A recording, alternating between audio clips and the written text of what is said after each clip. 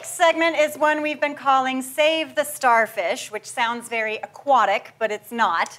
Have any of you heard the starfish story before? No. Oh, well, okay, for those of you who haven't. Let me explain. It's an old parable that often gets usurped and modified to fit the purposes of whoever's telling it, and that's exactly what we've done. We've totally done that. So the story goes that there's a young girl walking down the beach, and she notices that hundreds of starfish have washed up on the shore, and they're dying out and drying. So one by one, she starts picking them up and throwing them back in. And then a man comes up to her. A grown man. A grown-ass man. And he says, "What are you doing? There are too many of them. You can't possibly save them all. Why bother?" Why even bother, says the grown-ass man who maybe forgot to take his Lexapro that day. And the girl. The little girl. The mighty girl. Well, she picks up a starfish. Undaunted, undeterred. Throws it back in the water, looks at the man and says, "It made a difference to that one."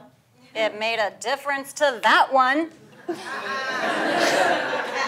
And in some versions of the story, some usurped versions, like our version, the man is so touched that he starts helping her. And then other people see what they're doing, and they join in. And then eventually, all working together, they save the starfish. They save all the starfish. See, sometimes it can feel like a problem is too big. And maybe you can't save every starfish, but it is definitely worth trying to save some. Because you never know. Those starfish might be the ones to maintain the ecological balance of nature by thinning biological excess, consuming carrion, and directly and indirectly maintaining an essential balance of underwater species. That's just science. That is just science. The point is, we can all make a difference with the tools, talents, and resources that we already have. And in fact, we're going to show you the story of a woman who's done just that. Take a look. My name is Susanna Spies, and I work with preteens and teens ages 11 to 18, teaching them comedy. The class is part of the Eamon Cannon Comedy Project in dedication to an amazing young comedian and mentor to other young students. We'll start telling some jokes, Mr. Bunny Boy.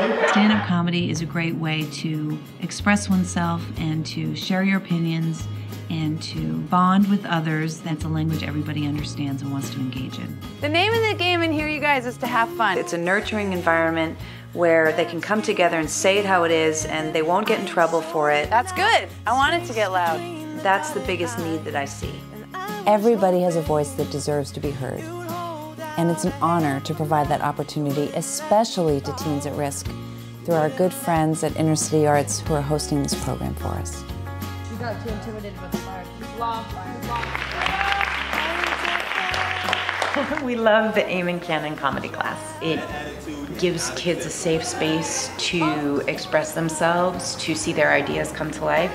I was really struck with how similar just the focus and the mission of the class was to what our mission here at Inner City Arts is. This program here is fundamental. It's able to capture many youths' attention and just distract them from the hustlers, the thugs, the drug dealers. But what are they thinking? They're thinking paint, color, they're thinking music, notes. The value of the program and the value of kids getting engaged in this art form, because it is an art form, surpasses what happens when they think they want to be a comedian. You don't have to be a performer to like comedy. You just have to be able to, you have an opportunity to be able to talk about what's on your mind. Yeah. And that's the most important thing. You pick a topic and then you rant about that. $7.50. Yeah, you got the lettuce, tomatoes, fries, patty, burger. A lot of those kids brought themselves here and created a set for themselves that was so representative of their voice, of their thoughts, of their opinions, of their unique view on the world. I wasn't good enough to get robbed. $2 wasn't enough for the man who had nothing. It's encouraging them to express themselves through writing. It's 90% writing. The writing is essential. Make things really specific. So normal people laugh at it because it's a stereotype. I laugh at it because it's my family. That's a great line. You should write that. Write that line. Even though it's a fun comedy class, they really have to utilize those tools that are really critical for schools. When I started taking this class, I started becoming funnier and funnier.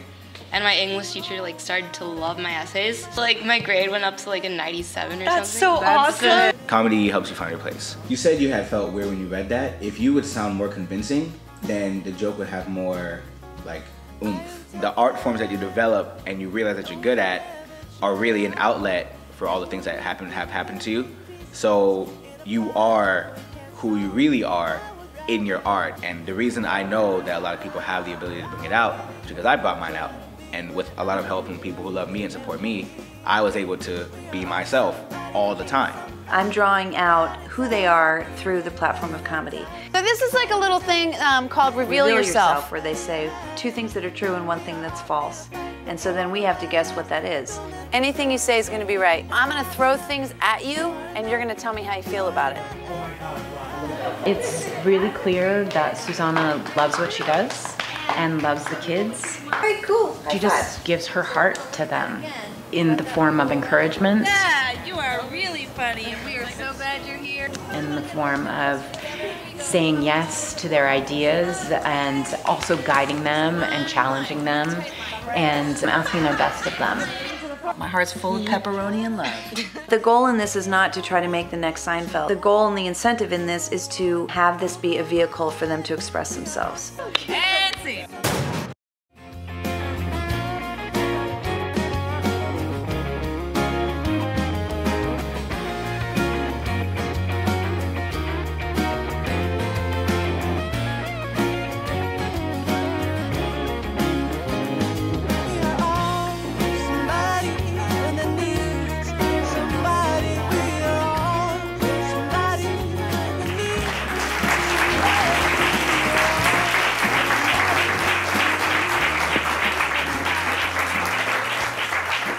Ladies and gentlemen, please welcome to the stage Susanna Spies.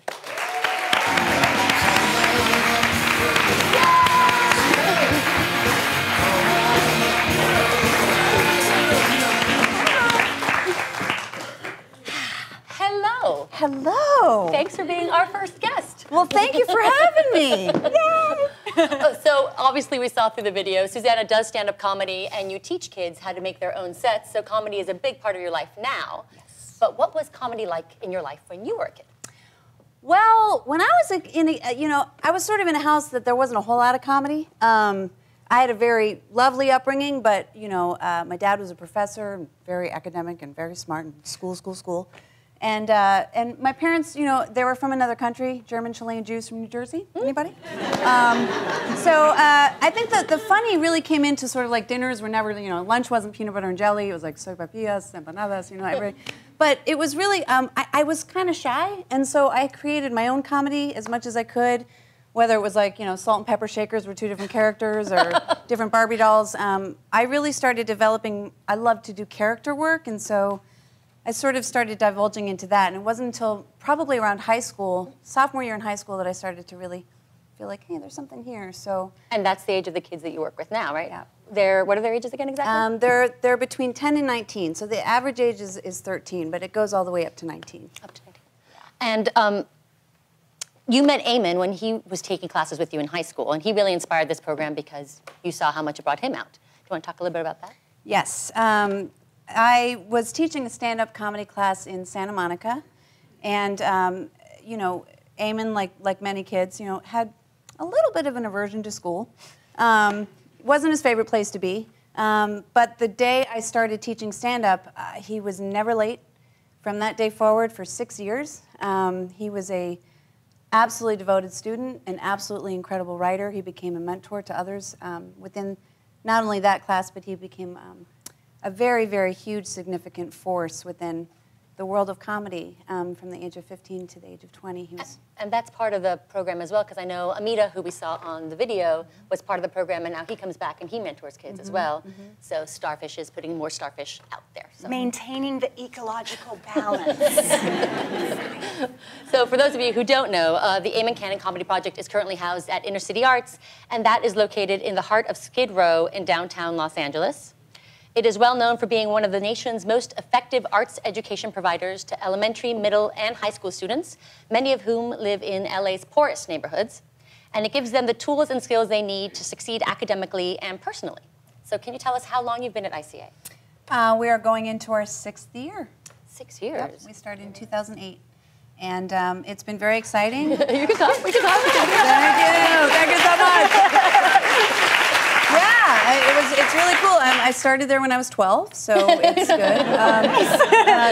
It's been exciting because we started with 5 kids, and we've gone up. We've actually grown up to now.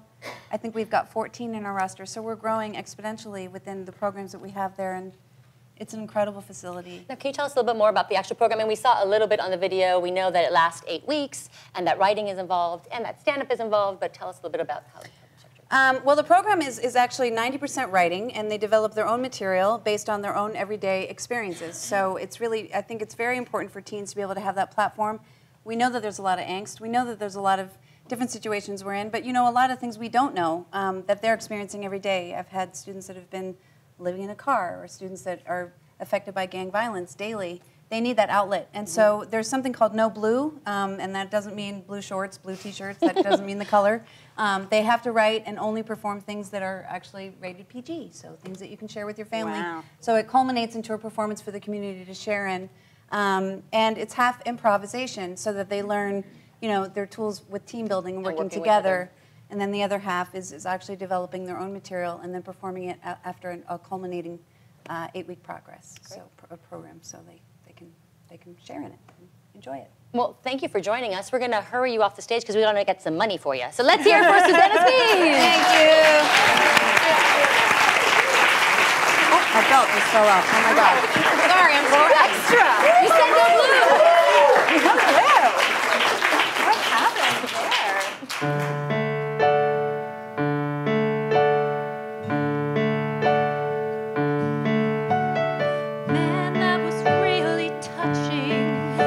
Describe it as inspiring. I think both words apply. You don't have to get snippy about it. Fine, it was touching and inspiring and moving and great. Now let's keep it going.